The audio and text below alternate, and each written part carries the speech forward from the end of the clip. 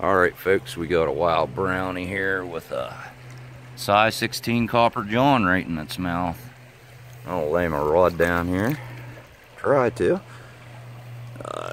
Get the leader back my way. Ooh, there we go.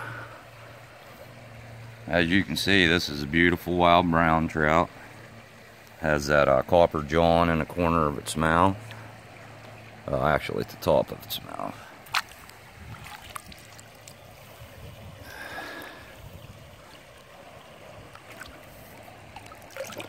Yeah, I'm videoing this with my cell phone.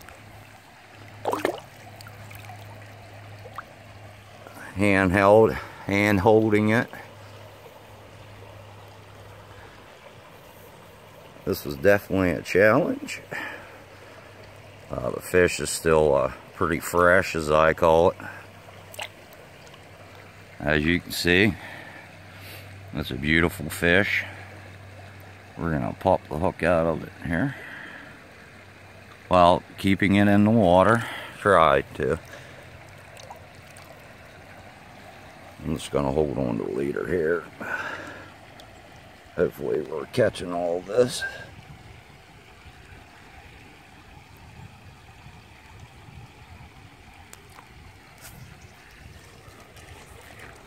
I actually released it and got it back into the net. It's pretty played out. I'm gonna lay my rod down here, and we're gonna keep this fish in the water as much as possible. We're gonna safely, well, that was a challenge there. All with just two hands and a hand, my cell phone in my hand.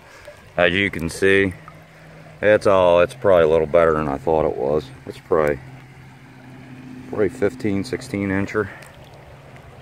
Wanted to show you the safe release of these wild brown trout.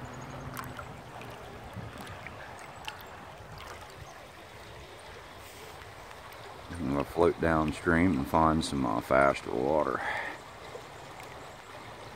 Hope you enjoyed that rodeo that I just went through to land that fish. Like I said, keep after these wild brown trout. No sign of a spawn in this general area. And some of the places are really stacked up with these wild ones.